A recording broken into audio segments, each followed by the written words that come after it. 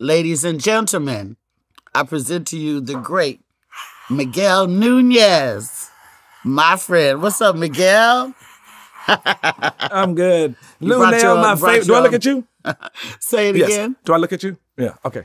Yeah, Luenell, my favorite person on the entire planet. And you know this. Honey. I just talked to her last night. She was trying to get me to come over. I told her, no, I was just too tired. I shot all day. I couldn't come.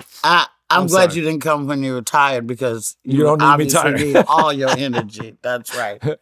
Hey, Miguel, I feel like you're the guy that people, still at this point in your career, and with people getting older and then the new people coming in, I feel like you're the guy that everybody knows your face and they know certain few characters that you've done, but I feel like everybody doesn't know like your story or even the depth of your resume. No. So we're here to fix all that today, okay? Luenell about to put it down. Let's tell about it. So tell me about where you were born. I know I have the notes, but let's let you talk. Okay, I was born in New York. I was born in Manhattan, New York. My mother was from Wilson, North Carolina, little bitty, the smallest little town you've ever seen in your life. And I was raised on a farm. My mother was raised there with her grandparents. My mother, who I just moved in with me now, I should come meet at some point. My mother ran away from home at 16 years old. And she ran away from New York, and she ended up meeting James Brown, and that's how she became the writer of his #1 hit, It's a Man's World. My mother wrote that song. Right, people don't know that. Yeah. We did check the credits, and your mother's name is right there. My mother wrote that song. This is a man's world. So she had a kid, and she was out there trying to do her thing. So every time she had a kid, my grandmother had a farm. So she had 8 girls and 1 boy. So when my mom had me, as soon as we got 3 years old, she gave us to our grandmother in North Carolina. Next, she had 7. I got 7 brothers, 1 sister. Everybody 1 year apart, and then she gave them to us. So we all ended up in Wilson. So it's 8 of y'all? Yeah. So it's I grew 8 of up us. in Wilson, North Carolina, deep in the Honey, I know. I just came back from family reunion, Toilette, Arkansas, the 8th kid. Trust me. Exactly. I know deep south. And I just had a family reunion. I had 2 cousins sitting there arguing, and neither one of them had teeth. We'll talk about that later. Yeah, exactly. They're in need of dental care. So I go, and anyway, so I end up in Wilson, North Carolina. And from the day I think I could speak, my mom said the first time she spanked me, she said, told her, when I become a movie star, I'm not going to buy you nothing. Yeah, it says that you have known what you wanted to do since you were 3 years old. Yep. Since the day I was born, my uncle came home with a Cadillac, and it had California license plates because he was a Cadillac dealer. And they said I sat on the street just rubbing the license plate all day long, thinking this car was in California. It's where I'm gonna live. I'm gonna be on TV. It's like I absolutely nail. Do you believe that manifestation can actually, like at that age, that you can manifest like your future? Because I have a repressed memory of some childhood stuff too that connects me to comedy, and I never even thought that was true until I remembered that memory. I'm like, oh my God, I was into this. You're a product of what you manifest. Yeah. I do believe that. Because, I was raised in a church. I was a PK. My grandfather was a preacher. That figures. Yeah, and we lived next door to a church we owned. So, but I always believed that the power of life and death is in the tongue. But I was too young for any of that. But I am a product of that principle in living. I didn't know any of that, what they say, the power of life and death is in the tongue, what you say, you manifest. I was too young for it. But through what I did every single day of my life, I told anybody who would listen, I guarantee you. How are you going to guarantee it? And every single person told me this. It is impossible, Miguel. You're in North Carolina, you're in the country, you're poor, you're black, you're skinny, and you're ugly. That's what I heard from every single person. They didn't go ugly, but they would say, you're poor, you're black, you're not. They was like, you make A's and B's in school. You can do anything. You don't think about that. They're actors in New York, Chicago, Philadelphia, Atlanta. They got agents, managers, lawyers. They got in the union. How is it possible? Your little skinny black ass from Wilson, North Carolina, out here in the tobacco field, gonna get ahead of them. And I guarantee you, I swear to you, Luenell, I knew it. So this can be an inspirational interview about the power of positivity too. And I think your attitude has something to do with your health. I heard you ain't had a cold, nothing. I have not had a cold, flu, 30. I have not been sick at all. I've been sick twice, and that was in 30 years, and that was both with corona. And I did not even know I had it. I would have been sitting here just like this, didn't even know I had it. I don't get sick, but I do something that would shock everybody on this. That would probably be the most shocking thing that I would tell anybody. But Arsenio knows about it because he knew about it. Eddie Murphy used to say when I told him that my grandparents were trying to kill me. But kerosene. Oh no, Miguel. Kerosene, you put in a lamp. You take a teaspoon of kerosene, you're gonna boo-boo more than you ever boo-boo. You're gonna throw up at the same time. That's because anything in your body that is not supposed to be there will get the hell out. And that's what my grandmother would line us. How often do you do that? I do it like maybe every 6 months. But when we grew up, my grandmother would do it every winter. We would line up when it was kerosene and sugar time. She would take kerosene and put a little sugar in it. And every time, and never got sick because we were too many people in the house. Because my mom had her, remember I told you she had 8 and we 8. So we all lived in the same house. Yeah. So it was too many, so we couldn't go to the doctor. And I promise you, I was watching Jeopardy years ago after I ran away from home and I was living in the first apartment in Hollywood. And I was on the floor, couch sleep. And they said, what is the #1 body detoxifier on the planet for parasites, blah, blah, blah, blah, blah. And they got penicillin and all this shit. And at the end, the #1 was ding, kerosene. That's amazing. Okay, so because you had these dreams so early, didn't you have a nickname? What they call you? Hollywood. Hollywood Newt, short for Nunez. Because when I started in the first grade, I had a jean jacket. And I took a magic mark, which I could still wear. And when I graduated, I was 75 pounds, and when I graduated from high school. Yeah. How does that happen? But I was only 4'11". They used to call that Poe. I was only 4'11" though. I was a short, but I grew in one summer. What was I telling you about? About when I called your nickname and So I got a jean jacket and I had a magic marker and I wrote Hollywood on the back of it. Because every time people see me coming, oh shit, they go Nunez. They go, no, let's go. You're gonna talk about that damn Hollywood. That's all I ever talked about. And so I graduated and I was working at a tobacco warehouse. Yeah. Right? And I got my check and I was like, whoa. And I'd already planned on what I was gonna do in the summer, And I was like, and I know it was God. And I'm like, whoa, I got a check. I bet you this is enough to get to Hollywood. So I said, if I don't go right now, I'm gonna be stuck in Wilson. I looked around the warehouse and I was like, if I don't, I can do it. I said, the only thing stopping, I said, just don't stop. And I went to the man, I said, supervisor, I said, I quit. He said, we have a week and a whole check. I said, send it to my grandparents. I walk home, which is about here to the Forum, but going through the woods, it's not far. So I get home and there was all those people in the house. It has never been a time when there was nobody there. Fate, God. Nobody was there. I made 3 bologna sandwiches. I packed a suitcase, wrote a note to my grandparents, said I'm going to Hollywood to make something out of myself. That's all I said. So how much was the check? $127. So wait, I didn't know. But this is enough to get me to Hollywood. I went to the bus station. I walked down the train track, just like a movie. I walked down the train track and I was getting sad. I was looking back. And I was thinking about all the things we did and all the bridge I had to cross that wasn't even there when they built it. And we used to slide little things down the bridge. And I went to the bus station and I asked the white man, I said, can I get a ticket to Hollywood? He said, no. And I'm scared because I'm look like a kid. And he said, you can go to Los Angeles. I said, California? He said, yes. Okay, give me a ticket. What I didn't know, which I'm gonna skip ahead, was I was at Trailways. Trailways goes to downtown LA, 6th and Main, the worst street in the United States at the time, Skid Row. Skid Row. Greyhound went to Hollywood. So when he said no, I thought you had to be an actor to get into Hollywood. That's how naive I was. But you did get you got this first role. How'd you get that first role? The first role I ever got was, I was on a bus. And there's some guy sitting next to this guy, he going like this. Oh, yeah. And I like this. And I just like I said to everybody else, I said, hey, and I talked like this when I first got here. My nickname when I first got on Skid Row was Country Boy. So, because I talked this like this. And I was like, hey, my name is Miguel Nunez. I'm from 640 Cemetery Street, Wilson, North Carolina. And I came in here to be an actor. He said, oh, yeah. He told me he was going to a cattle call audition. I didn't know what the fuck that was. Right. It's a cattle call audition. And it was for a Gino's restaurant commercial. And he was like, yeah. And I was like, so I want to be an actor. He said, okay, you're going to have to get, I said, what is that? He said, this is called a resume. I said, he said, here, you take that. You're going to have to get a resume. You're going to have to get photo, He was telling me all this shit, right? So when he got off, I look and I see him get off.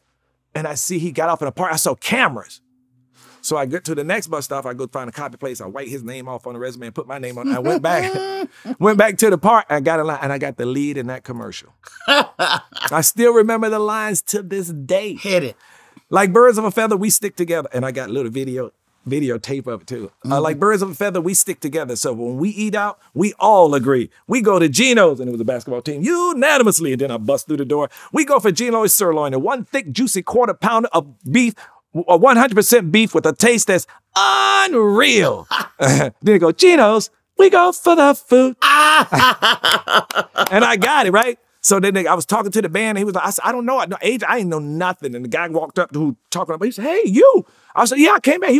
And then he told me, and he took me to his agent, which was David Wilder. Do you ever know him? I was with him for years. So anyway, he goes, so I took him there, and I was like, listen, my name is Miguel Nunez. I'm 640 Cemetery Street, Wilson, North Carolina. I came here to be an actor. And he said like that. I said, listen, you can have all of that cattle money. I want to be on the TV. I didn't know nothing about country ass. I didn't know shit. And now he goes, and then you can have all of that money. I just want to be in the movies. I want to be on the TV in the movies. And he was like, you know what? I like you. I'm going to sign you, of course, so you can get that 10%. And I think the next 47 auditions, I probably got 42 of them.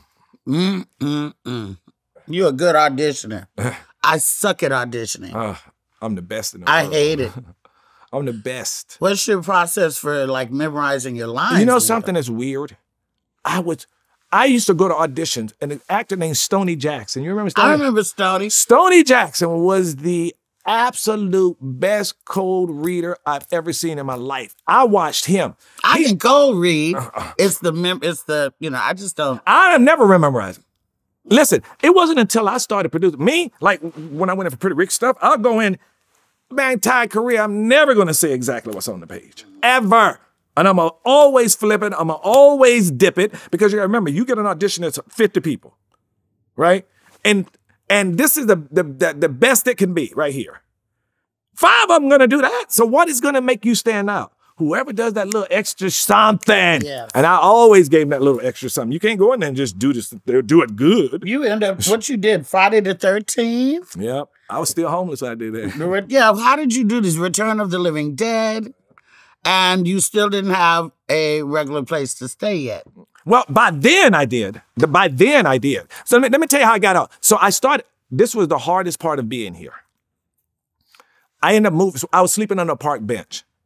And some guy, like I said, looked like Forrest Gump? Yeah, downtown LA. Because I was stuck downtown because I didn't know you could go anywhere, Hollywood. So I spent my time Skid Row. And I was sleeping downtown. I was sleeping behind the bus station, and the guy said, young man, what are you doing out here? My name is Miguel Nunez. I'm 640 Cemetery Street, Wilson, North Carolina. I came here to be an actor. He would go, oh, God. And I would never understood why everybody was going, oh, God. And he was like, dude, you can't be in the street like this. You got to go to the Union Mess, go to the mission. I'm like, what? Oh, yeah. What is a mission? I never heard about it. That's why if you go to Union Rescue Mission, there's a picture of me in there, too. And it ain't what it is now. The one I went to was a little nasty, dirty. Rats wouldn't even go in there. Rats went by there and said, nah. That was the original one I went to. And you wake up, and it was just pews, because it was like a little church. You get there before, and you sleep in the pew if you get there at night, just so you be inside. Yeah. And you wake up in the morning, and I remember they said, I went in, the guy says, I'm itchy. He says, you have lice on you. Oh. And then have to go downstairs, you have to get sprayed with poison, and then they feed you. And I went through all of that, and then I ended up getting on welfare. I got a job, and then I found out you can go to Hollywood now, because I used to sleep on the bus. I was going in the back in the wintertime. That last seat is where the engine is, so the heat shoot up. Right. I remember so many times they'd be waking me up, and they were parking the bus downtown in the lot. Yeah. But I did what I had to do. And even then, let me show you how naive I was. So naive, a gay dude turned me down. Excuse me? Exactly. I'm going to explain that. This is how naive I was. I was walking around a little kid downtown LA, as naive as you could possibly be. Right. And I walk around, this guy comes to me, he goes, hey, man, what are you doing out here? And I said, my name is Miguel Nunez. I'm 640 Cemetery Street, West North Carolina. I came here to be an actor. He said, why are you in the street? I said, I don't have nowhere to live. I sleep by the bus station. He said, you do? He said, you want to sleep with me? Stay with me? You had it right when you first tried to say. He said, you want to stay with me? I was like, I can stay with you? He was like, yes. Yeah, I got it. Yo, come on. He said, you got any clothes? And I'm so naive. I damn near said everything was, nobody even be looking for me. I'm like, no, I'm here by myself, and I don't have no clothes because my suitcase was stuck in that locker thing when you put your quarter in. It can't last forever. It only lasts for a few times. So and he was like, well, come on. You don't have nothing. Come on, let's go. And we walking, and I'm like, yeah, I'm a Western guy. I'm going to be a movie star. He goes, stop. And I go, what? He goes, man, look, you can't go with me.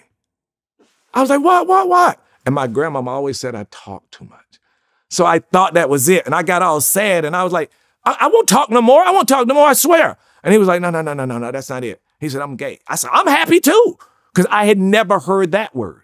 Never in my life I'd heard the word homosexual. The only thing I'd heard was punks growing up in the little town I was. So I didn't know what it was. And he would say, no. I sleep with men. And I was like, and then the first thing my grandmama thought, I was like, oh, okay. All right. And listen to this. This is God. He goes, look.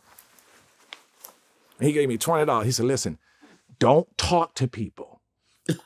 Don't talk to people. And if you got to walk around in the daytime and sleep at night. He was like, gave me advice, gave me money, and sent me on my way. Yeah, because you were like Gomer Pyle. I was worse.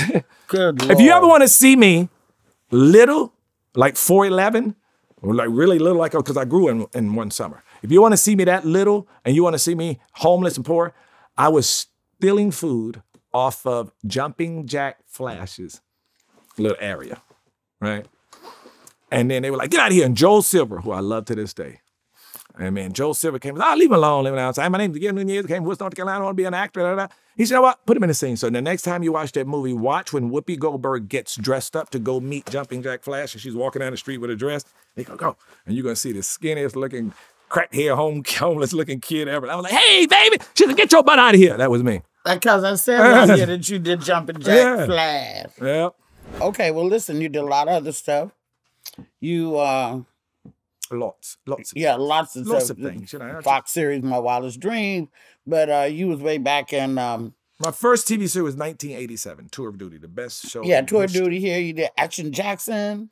Joel Silver gave me that right after that movie. Lethal Weapon 3, he gave me that right after that. And let's just go and talk about Harlem Nights. Harlem Nights was an awesome dude. It was so fun because Eddie was directing. He was just every night. Please, everybody go back and watch Harlem Nights Harlem again. Nights, it was. What in the world was it like? Because the only thing I could liken it to was when I did Coming to America. That's exactly what it was like. A bunch of big celebrities 100%. all at once. Yeah, but you had Richard Pryor. Yeah, and you had Red Fox, and you had Della. And if you know, Eddie would come on, that's what, Red Fox, man. He always wanted to be in more stuff. He always wanted more lines. If you notice the movie, he always wanted the last line. He always did it. Yeah, shut up, fat bitch. He always had to have that last line.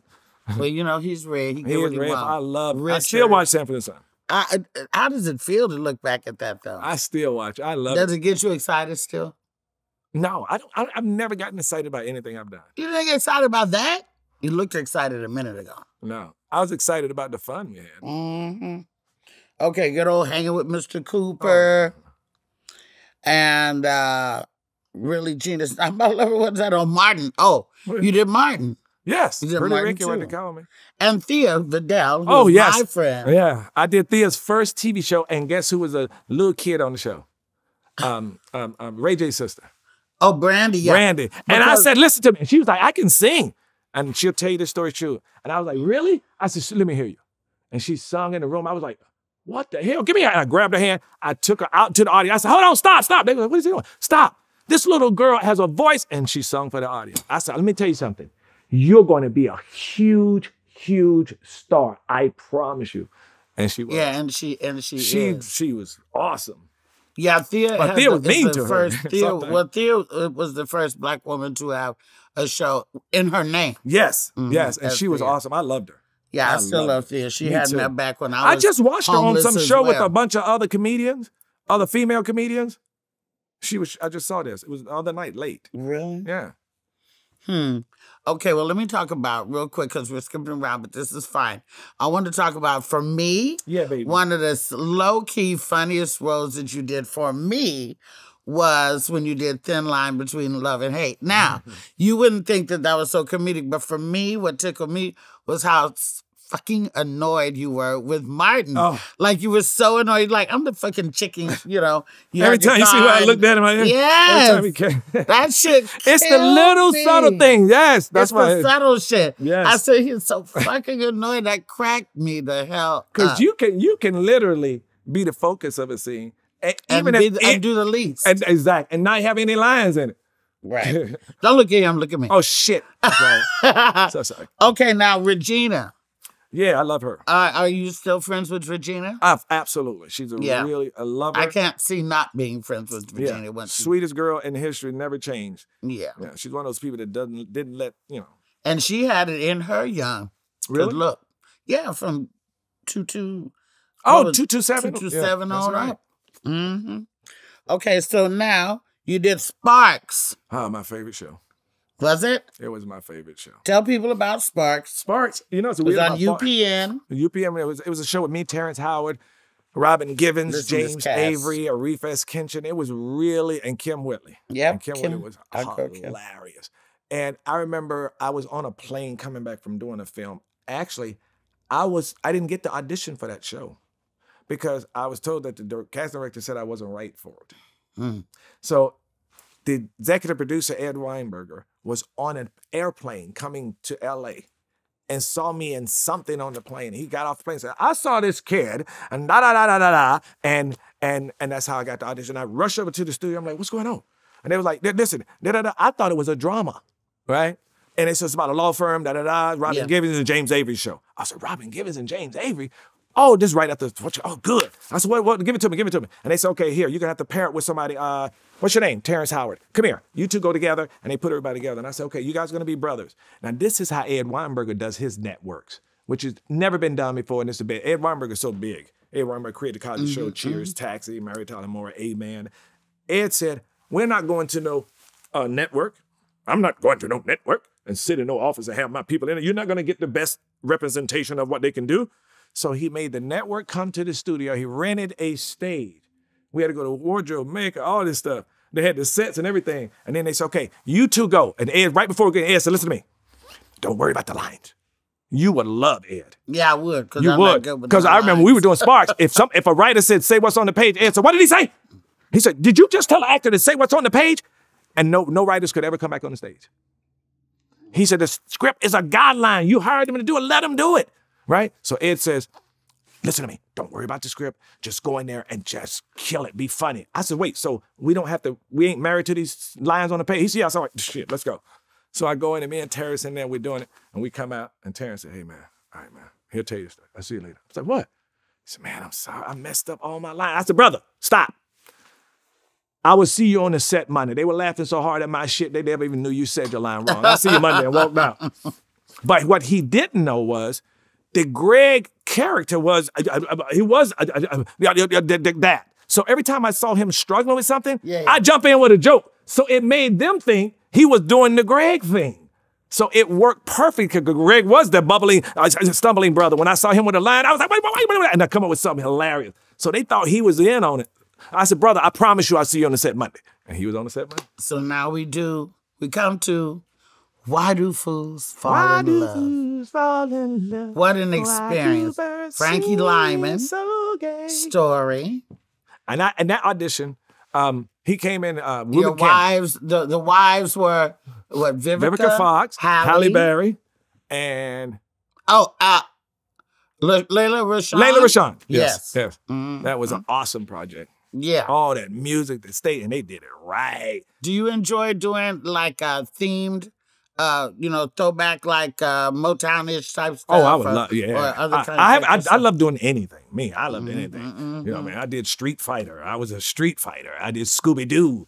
I love doing anything fun and exciting. Every little project is fun and exciting me. And I still get excited about it. But you have worked in some really star-studded things. Like you've been around some heaters, and then then comes life. Woo! Miguel, I know. I gotta tell you, I know from myself, and I know Guy, and of course Eddie, and Bernie. Everybody, you know them all. I know that I have probably seen life Probably 45 I say 30 times. Okay. Because first of all, on BET and stuff, it used to come on back to back to back, and I'd watch it sometimes back to back. Every time I see it, you got it. For some reason, you just gotta stop. You gotta stop. You gotta stop. Biscuit, your character Biscuit. Yes. Now I'm gonna tell you what we were saying to the people that are watching and listening. What you and I were saying before the interview started. I said that as funny and as quirky as you are, you have a deep, dark, you have a lot of richness to pull from, which person wouldn't automatically see. But when you go hard and do the hard stuff and the deep stuff, that blows me. And I'm going to tell you, you was funny and quirky and all that, but when you said, I'm fucking out of here, Miguel, I could cry right now. And you started running, and you're like, I'm gone, like, whatever. And they shot you. Like, I'm choked up, dude. Like, I can right tell you something now. about that. I can tell you something about that scene. Jesus. When I did that scene, there was no speech. Remember when Gold, the big, you gonna eat your cornbread? When they started going to the end, they went to him, and he turned, and he just faded out. Yeah. That's how they got rid of us. All they had was me running to the gun line and getting shot. I went to the drive, like, wait. I'm dying today. What do you mean? I'm just gonna get shot? I said, you're not even gonna tell the audience. I didn't get, they fading out. I didn't get it that time. I'm like, so I'm just gonna, what? You just gonna, all of this stuff with him and now he gonna disappear and go away? He said, Miguel, I'm not a writer. What are you talking about? I said, well, we gotta give him a reason for doing it. He said, what are you talking about? That's something you go talk to the writers about. We getting ready to shoot it right now. So what's the reason? I tell you what, bring the cameras, let's go. So I went over there and I was like, and Eddie said, let's do it. And everything I said, I made up all of that by going home. And when I pulled the paper out for my mom, it was a call sheet. Eddie was like, yeah, man, what's wrong with you? None of that was in there. And another thing, when I said, don't be scared, don't be scared. As famous as that line is and became, Eddie is so smart. He walked up to me right after I finished and said, hey, if I was you, I would get that line registered. See, they wasn't fucking with us back then. They still ain't fucking with us. But you said you definitely deserved NAACP award, Soul Train award. I ain't never got no award. BET never know nothing. I think it's because my name Miguel Nunez. Because I've been doing stuff on BET for years. I think it's because that. And I've been going on like for other people and doing stuff for them where they have specials and I go home and talk for them. And these are people who were extras on all the shit I've done. You absolutely deserve some kind of like a lifetime achievement. You don't have to get over. You ain't gonna never find anybody with as many IB black without IMDb credits as me. Never. It's not possible. Not even Sam Jackson. That hurts me. I don't care. My reward is helping other people. My reward is when people come up to you and say, hey, and they're smiling. Because everybody say, Miguel, why are you so accessible? Why are you so accessible? Why you let people do this to you? And why you and Eddie explained it to me a long time ago. And it really, really helped me. He said, you got to remember, man, when these people go home and close their doors and put their security code in, and they got their wife and their children, it's just them and you. You've been on there with them their whole life. The kids watch Scooby-Doo, they grew up with you. So when they see you, that's why it's this. They feel like they know you. You're part of their family. You've been in their house with them at night. What are you talking about? And you act like this. They don't get that because they've been a part of you. Yeah, well, it's easy for Eddie to say that because he is not, in fact, accessible. So what the fuck? Listen, I had a lady once. Listen, I had a lady once. I'm in line, right? And, it's in Atlanta somewhere. And the counter's down there. I'm standing there. And she doing like this. She said, you know who you is. And the guy behind me said, no, who is he? And I got a suit on and everything. And he said, no. She said, come here. And she drugged me back there. And then the guy behind the counter, she said, oh, no, he's in the movies. So the guy said, what do you mean you got a movie star here? She go, oh, so now I guess she's going to try to show out for the owner. She's going to start dragging me to the counter. I said, whoa, lady, what are you doing? She said, you know what? You are very rude. I was rude because I wouldn't let her drag me up. Yeah. But I was still nice. You got to be nice. It happens. You got to deal with it. It's okay, so as Biscuit, when they presented it to you, good. I'm glad you asked me that. Biscuit a gay character when they presented it to you? Okay, yes. When they didn't present it to me, they gave me us to read the script. Let me know, Brian Grazer. Let me know which role you want to play. Right. Oh, let me know which role you want to play. I wanted to play the gay guy because I thought it was a deeper role and I could do more with that. Everybody else was just, the only other member one really was Bernie and everybody else had some funny stuff, but there was enough deep enough for me to play. Everybody remember Biscuit. Everybody had emotions for Biscuit. You know, did you cry when you ate your cornbread died? No. So it had the most depth, and I said, that's the one I want to play. And so then after that, and I got gold off his job too, by the way, which Tiny was always mad at me till he. Tiny Lister. Yeah, because I heard Tiny was up for it. So when they first said they wanted to come in and talk to you. So we had to go to Universal and talk to the executive. And I was like, oh, and I spent my time talking about, there's a role in here for a big guy who sing. I got this guy named Bear, and Bear couldn't get the audition. He kept saying, Miguel, please help me. And I was like, oh, he this, he that, he can sing. He's like a big teddy bear. I knew Bear. Yeah, they said, they was like, listen, who is this guy? And that's what, they said, can you get him to come in? And Bear came to Universal and went into the office and had the role when he left the office. And then I get 100 texts from Tiny. Well, you motherfucker. Well, did you have, as a result of playing Biscuit, one of your most iconic roles, did you have did people like associate you with being gay? Did Not you have really. Gay rumors? Nope, I've never had that on me. Well, it's probably because I don't roll too many of their sisters and brothers and mothers and probably because they know at least a mother or sister or somebody that I don't flip. So it ain't never really been on me. I mean, hey, listen, God bless you. I love everybody. If you're gay, you're gay. You're transvestite, you're transvestite. I believe that God said we're supposed to love our neighbor as ourselves. I love everybody. It's just not me. Juwanna Mann. Yes. I was not right for that too, is told. What? I didn't get the audition. Will Smith had been telling me for years. He took me to Miami to train for Muhammad Ali because I was training, right? So he told me for years, Miguel, listen to me. You got to start playing golf. That's where the big roles happen. Executives out on the golf course. When y'all reading for this little stuff, the big roles already given away, So it was years out of the clear blue sky. I said, you know what? I'm going to go take a golf lesson, right? So I go to Witsit. And I'm taking golf lessons with the black guy who's like good. I mean, everybody uses him. So I'm there, he's teaching me this stuff like that first time ever on a golf course. All right? And he goes, hello? He said, hey man, my name is Jesse Vaughn. Man, you're on Spark 2, you're great. Listen, I'm directing a movie called Juwanna Mann. And we're having the screen test at Warner Brothers. I will die if you would come and do it. And that's how I got the audition. So they had been which is yet another crazy classic. I know they hollered that at you walking down the street. But so then there was the whole issue of black men in dresses type thing. I heard that. What's your take on that? As an actor and then just as a black man? Well, to me, it depends. Answer them both separately. All right, as an actor, well, to me, it's the same. To me, I don't give a damn. To me, it's like, I don't, if you're talking about an actor in a movie, funny movie like Juwanna Mann, Martin played a mama, I think that's the asinine. That's asinine to even equate that with anything. But I don't know about when you see dresses on the on the red carpets, that kind of thing. I would never wear any of that stuff unless it was just something so freaking double-breasted fly with something, I don't know. Wait a minute, because one is a character that's been written for you, and the other is a self-expression of their own self. Well, so that's what I'm saying. If you're gonna say, you say that people talk about guys in dresses, how you gonna talk about guys in dresses and a character? You know what I'm saying? But I can understand you having that argument for guys in dresses on a thing where you could be saying, well, hold on, that's a da-da-da. I get it there, but I don't get it in the movies.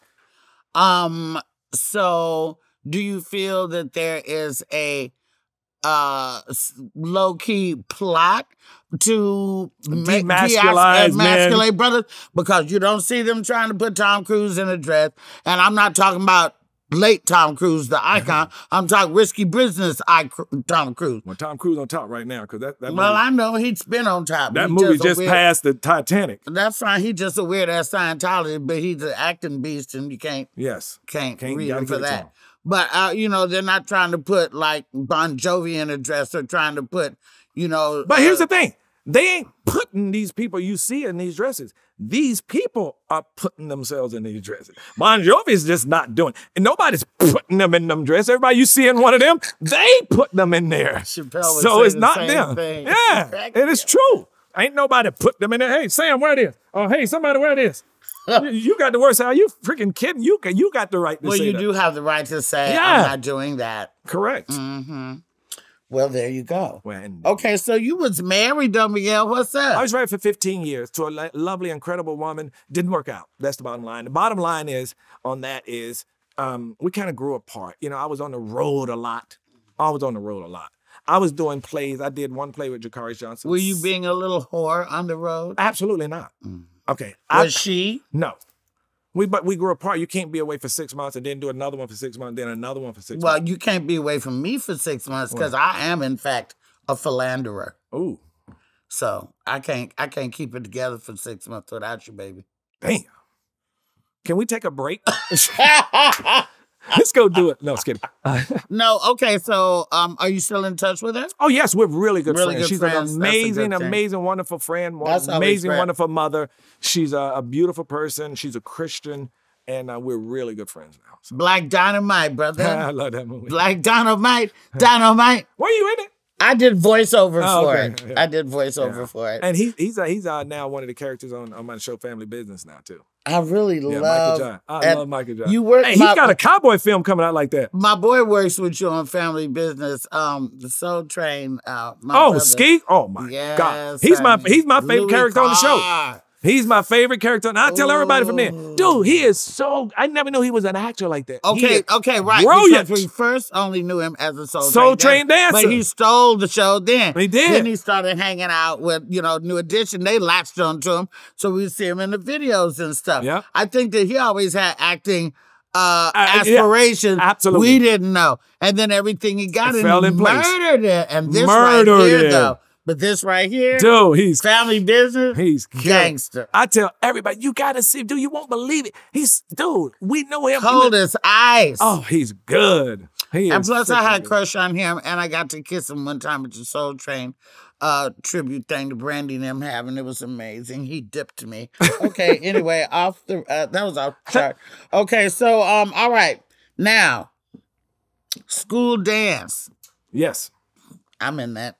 I know. You killed it too. School dance, you killed it. And at the end Why of the do movie, you think this? Okay, first of all, the fans know about school dance. It's an underground, one of those underground things. That's why I remain queen of the underground, because I'm always in some underground shit. But school dance was star-studded once again. Yes. George Lopez. Yes. Yourself. Myself. Bobby G. and Lil Duval and Kevin Hart and Mike Epps and Scruncho and the Amber Rose back in the day and the New Boys. I wasn't in it.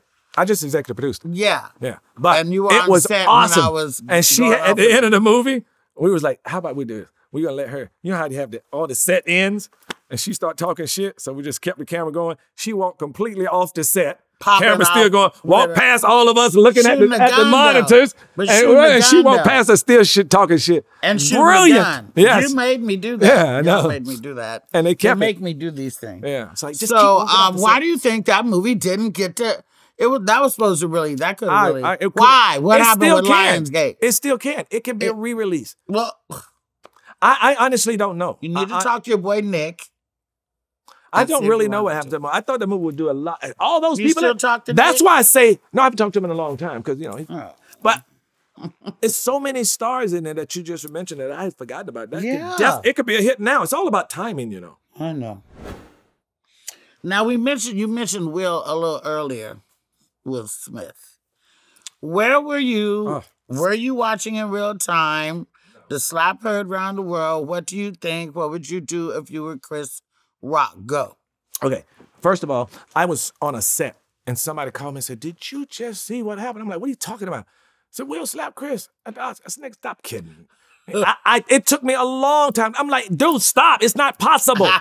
It's not humanly possible. He said, "Turn on the news." I'm like, it's not possible. Now I'm going, there's nothing. Okay? And I hung up. Then somebody else called me. Then I went and I sat down and I started going, and then I saw it. To me, I'm like Chris, I'm still trying to process it because we know Will. It's like something you would have never expected in a billion years. But here's the thing I say. This is how you know that's not really Will. Because if somebody's like that, you would have seen some type of little bit of something coming out somewhere down the line over the last 20 years. Not just one time. I don't know what was internally going on between them. I know he regrets it. I know he's sorry about it. I know he wished it hadn't happened. And I do believe in time him and Chris will be friends again. I know Will is an amazing person. And everybody does. You got to remember, you see a little something from somebody. Hey, remember that time when he did this, that? There's never been any of that with Will. So we can't, everybody start throwing everything on him because he made one mistake. We all make mistakes. It was horrible. Now, Chris Rock is a genius. Chris Rock is a genius. Chris Rock is, I became a better person because of Chris Rock. I swear to you. After seeing that, because of me, I'm like, I would have whirled the microphone and I would have, I'm going to tell you something. I would have had to have been shot. I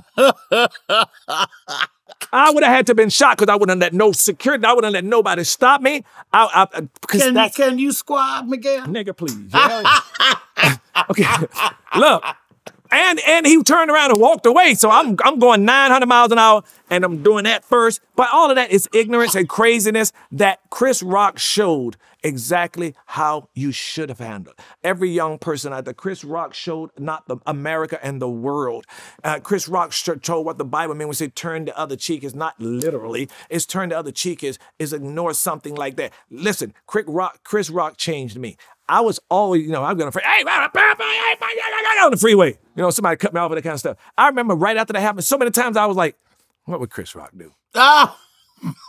Yeah. And our generation say, what would Jesus do? The next generation can say, what would Chris Rock do? Because Chris Rock handled it like a true professional. He kept it going. He didn't even say shit. He slapped shit on me. He said crap. I mean, he kept it going. He kept his posure. He kept thought about the show. He kept it professional. He could have done a million other things. A million other things. But he chose to do the right, best, respectful, it was the best amazing thing. Was to do nothing because any other thing, correct, any other reaction thing would have been a complete. It was already a disaster. A disaster. It would have been worse. But it wasn't his disaster. Thank you. There you go. And so without doing anything, that made it just that hey. Because if he would have reacted, right now it was, you see what Will did? If he had reacted, it would have been, you see what Will and Chris did? It would have been You see what Will and Chris did. And then you don't know what kind of family is out there that might be trying to get involved. Like, It would have been so, Chris, my hat's off to Chris. God, I mean, it was truly amazing. I seriously, sincerely mean some of that might have just been, I'm stunned. Like, this didn't. No, but you can see the stun part. But when you go like this, and you pick the mic up and you start doing that, that means you're picking up from it and you're picking up from I look at all the subtle stuff. So when you go like this, now, because if you notice, he did that. And he stopped. Right. Yeah. And then he went back to the show. Because all of us have watched it in slow motion. Yeah, he kept the professional. He kept the professional. Chris is the hero. I watched it in slow-mo. I backed it up. I freeze-framed it. All that. Yeah. Just like the Zapruder tapes. I was watching that film. Shit. I was watching that. I swear to you, and I'm still in shock. I still can't believe it happened. So, Miguel, now, everybody gets an awkward moment. Let's talk about this grocery store incident. Yes. Okay. It was rumored, too, that, it got all out in the press that Miguel Nunez arrested for... I did not know I was famous until that happened. Well, you weren't until that happened. Shit. But Miguel Nunez...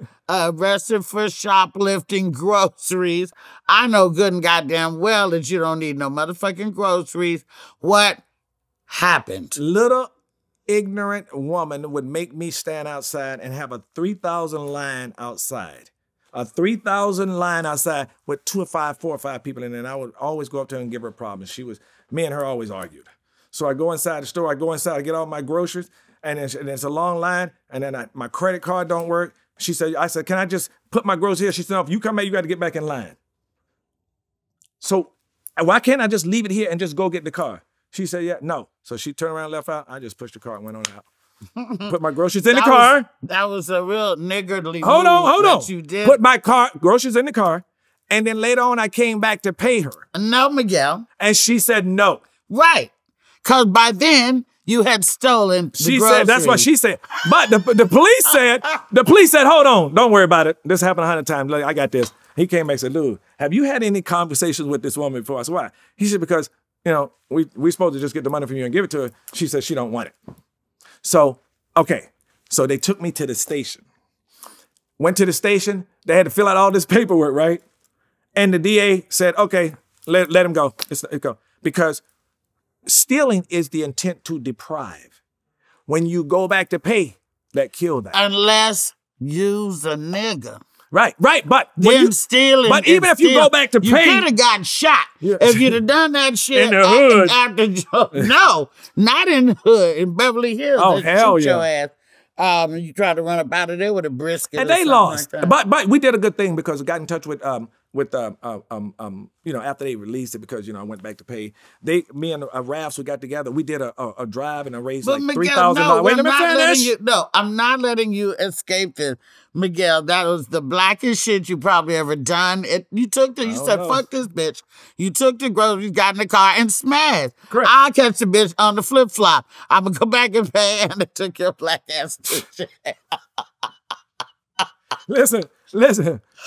You can't think you privileged. I hate lines. I'm not gonna wait. I don't give a damn if I paid $3,000 a month for parking tickets because I'm parking right in front. I don't give a damn about the fire hydrant. I can't walk. My knee's bad, and I'm not gonna come and get in your line for the groceries. I'll bring back the money when the line is down. Why can't I bring you back the credit card when the line is gone? Oh my God, you can if you got a hookup at the grocery store. All right. See. I know. I learned my lesson. In the hood, what you were talking about, I could do some shit like that. Why? Because I have hookups at the grocery store. I'm trying to meet a nigga at the gas station. Now, that's what's really going on. That's what's really going on. I need a boyfriend at the gas station. Yeah. So, you know, I've done projects. I'm going to get off this thing now. Ask you some other shit. So, I've done some projects with you before, and ain't none of them never flew. Now, why? It's you, baby.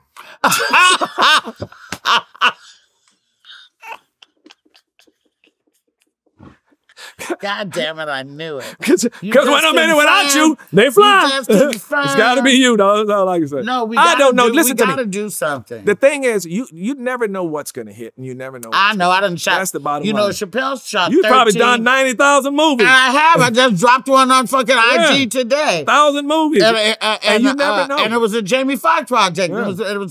It was star-studded. And you never know what's going to hit. Didn't fly. You never know. Well, I don't give up. I'll still fuck with you. You just keep going. You're supposed to keep going.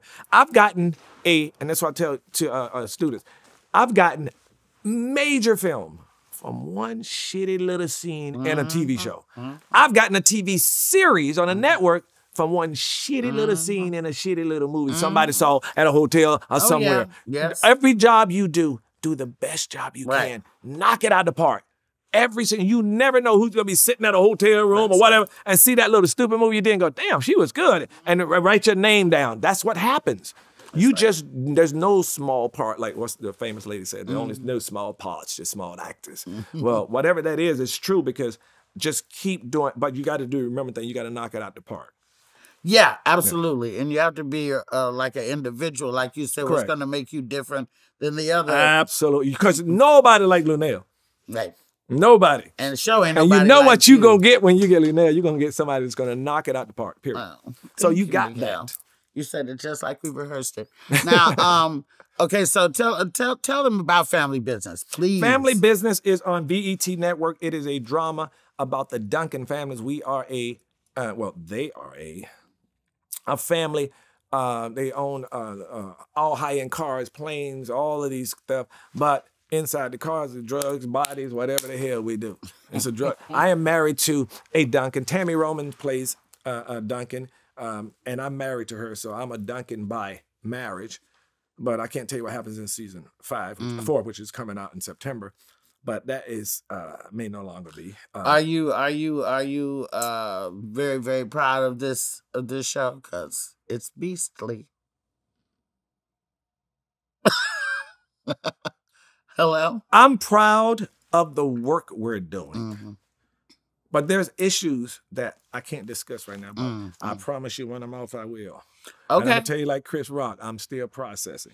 Okay. I promise you it would be not funny. Okay, well, I'm here for it.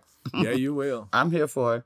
Okay, so now let's just say you could. I know you got a million ideas in your head, and shout out to your daughters, by the way. Thank you, my love. You have beautiful, beautiful daughters. Thank you. Tell them how old your daughters are. Oh, Shout God. out to your kids. What's their name? Hey, Mia, Nicole, and Charlena Nunez. If you ever need a facial, you can go see Charlene. She is the #1 facial on this planet. And if you need PR, my other daughter, Nicole, has the #1 firm. That's good to know, and I'm always in need of a facial, by the way. Oh, so I'll talk to you about that. It'll blow your mind. What if you had to, and I know you have a million ideas all the time, if you were to put a project together right now, let's say, and you had your top 10 folks that you really want to fuck with, that you really want to put together to do this monster shit that's been in your head for like 15 years, because I know there's a lot. You got these Willy Wonka things going on in your head. Yeah, I just finished writing the first Black Scrooge. So who would name me 10 people that you would want to put in that right now? Oh God. Besides me. You. I like Kevin. I'm just people I like. I like The Rock. I love to do a movie with The Rock. You say in my film, I ain't got nothing. You're in the Scrooge film. I'm trying to think of the role they would play. Terrence Howard. Vivica Fox. I like Vivica. Love Vivica. Me too. Just this lot. I mean, I can't answer that. So many. But I thought that when you write, you have people in mind sometime. Well, not don't really. Don't you, as a writer, have? I don't. I don't have in mind until I just write it. My mind is whimsical. I'll be thinking of the character, the Scrooge. I don't think of who's gonna play him. Well, who's gonna be Scrooge? Terrence. Terrence. And we got Tiny Tyrone instead of Tiny Tim.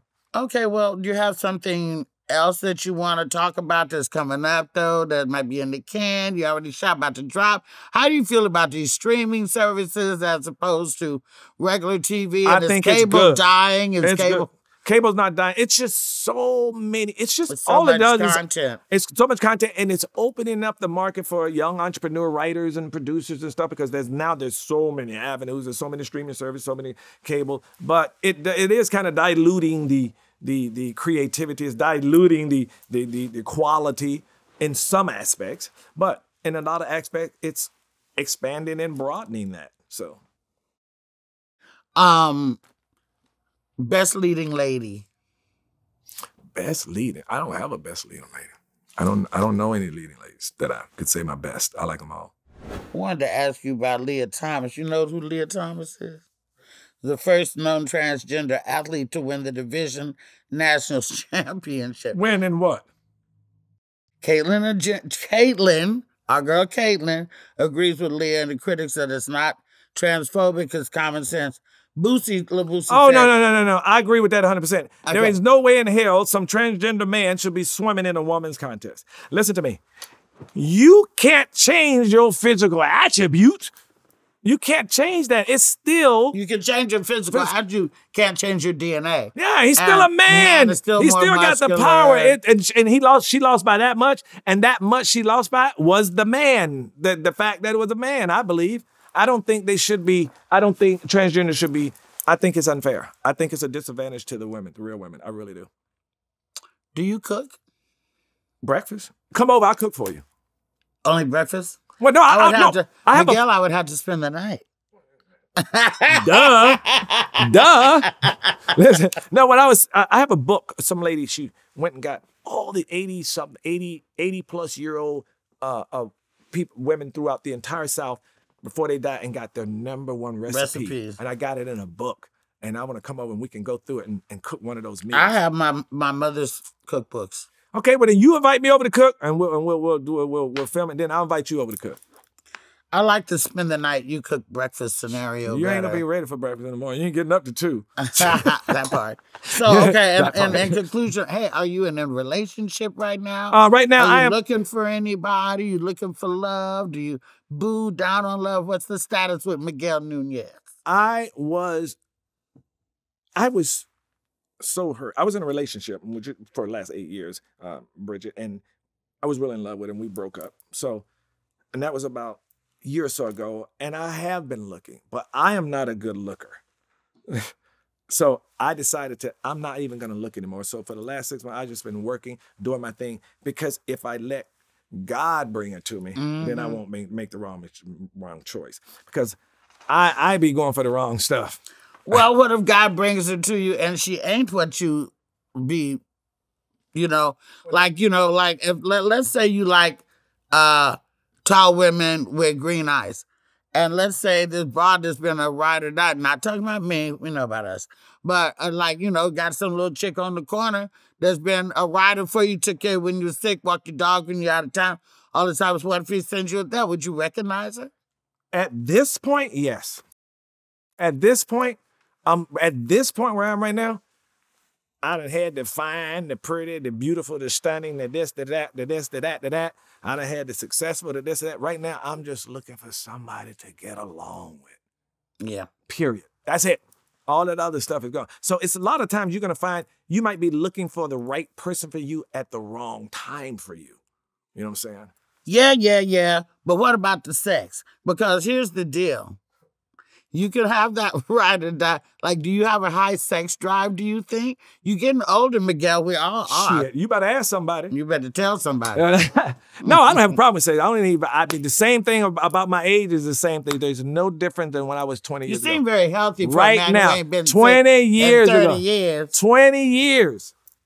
I have no change whatsoever. I can do the same thing I could do 20 years ago. I don't need no help. I don't need no pills. That's what we nothing. say about you little skinny men. No, it doesn't matter. Up. But to me, I was a hoe when I first got divorced. Every man is, right? You're getting out. But I found out this, and this sounds corny, but it is 100% true, and it is where I am in my life right now. Unless you know this, if you don't know this, just listen to me.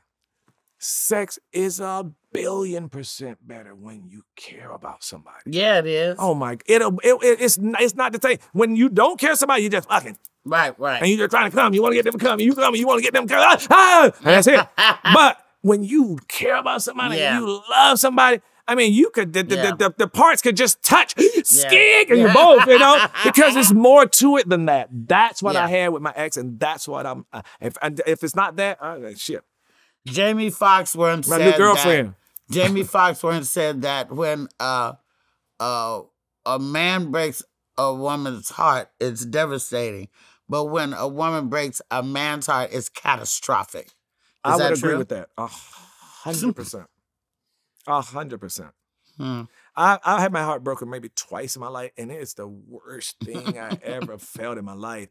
I literally, when I had my heart broken, I would literally, I promise you, take a scissors and just go, if I could stop that. If that would make what I was feeling go away, I would have done it. And as a matter of fact, I might have bit it. So you love hard, baby? Yeah. No. I love hard. I give hard. But I'm still a country boy. I still open the doors. I'm still that kind of shit. That's delicious. We love that shit. Well, Miguel, goddamn, I think that I've held you hostage here long enough. I love you. I think that it's great that people gotta hear the backstory because. Everybody falls for the okie doke and the lights and the camera and what they see.